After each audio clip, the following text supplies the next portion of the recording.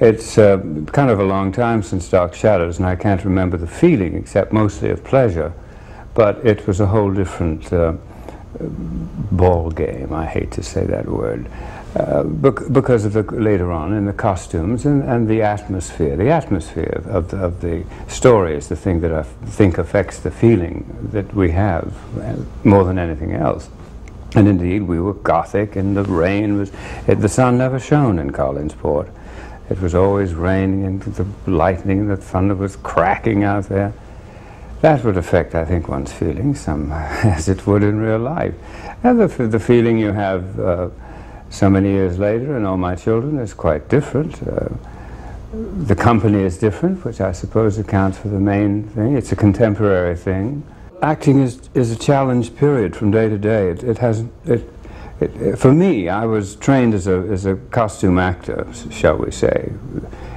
My training at Carnegie Tech, now Carnegie Mellon, was in the Chekhov, the Shakespeare, the Shaw.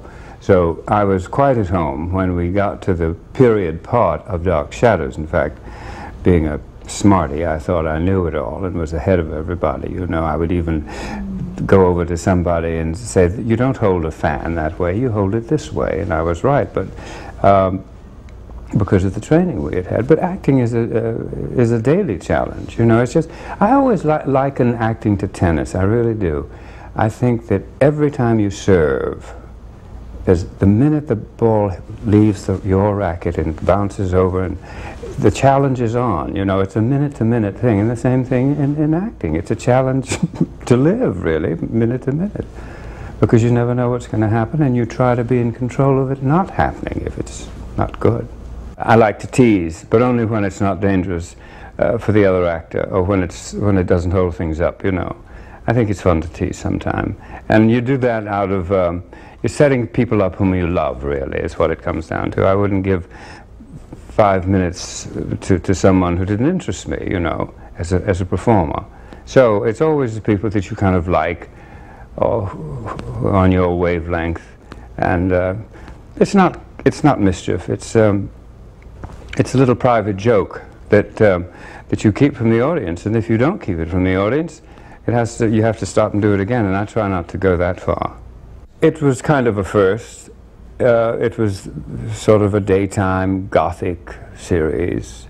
It had the most unusual thing about it, of course, was the introduction of a vampire who, like the Hunchback of Notre Dame, was a loving character, you see.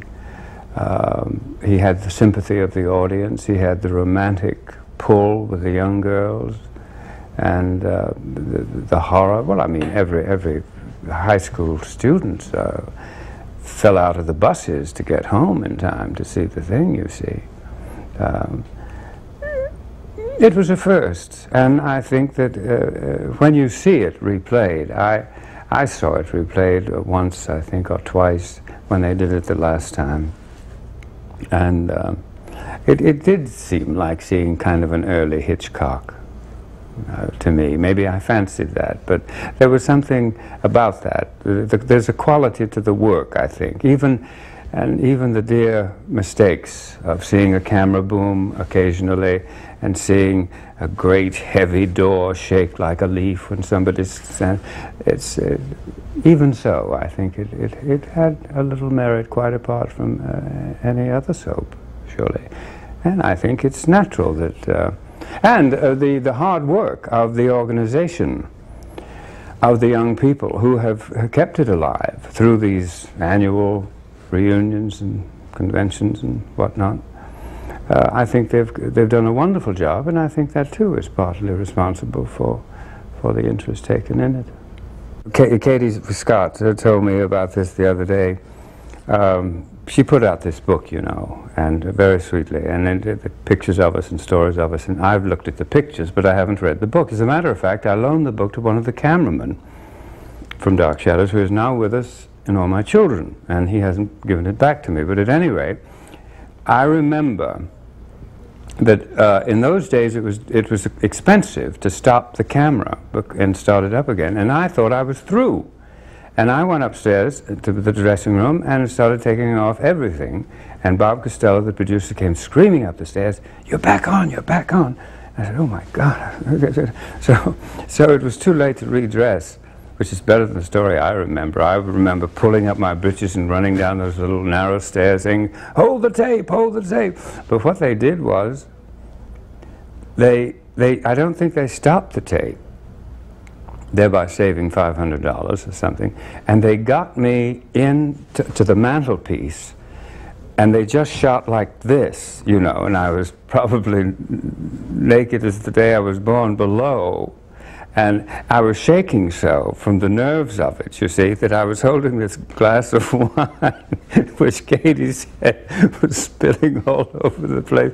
Now that's funny.